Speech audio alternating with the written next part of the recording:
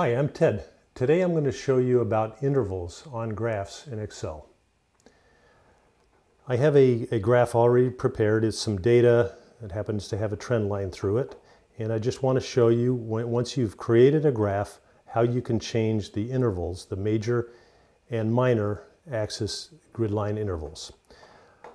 Depending on what your operating system is and what version of Excel you're using, the menus might look a little bit different. You can almost always right-click on one of the numbers on the axis labels and then click on Format Axis. So we're going to click on Format Axis, and you want to look for, in this case, it's under Scale, and you can see what the minimum value on the scale is. Scroll in a little bit here. It was set to 25. The maximum value was set to 50.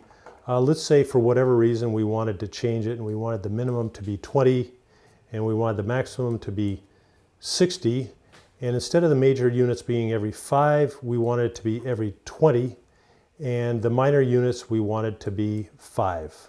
So we can make those changes here and we click on OK, and you can see that now the major marks are at 20, 40, and 60, and there's minor grid lines every 5. So I hope this has been helpful. My name is Ted, and today I showed you how to change the intervals on a graph in Excel.